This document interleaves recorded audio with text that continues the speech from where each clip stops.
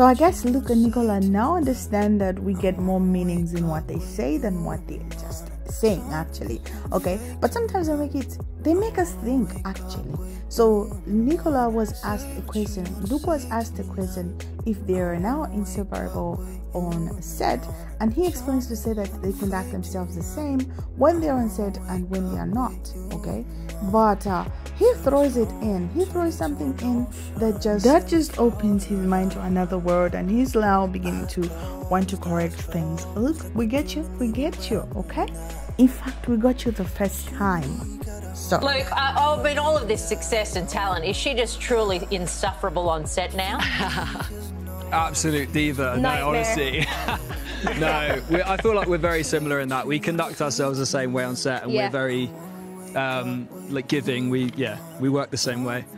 I'm not talking about those scenes. I'm talking about on set etiquette. Whatsoever.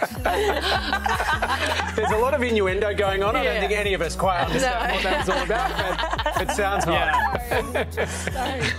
first Nicola says it's a nightmare, then Luke says they are giving to each other, and he says he's not talking about those things.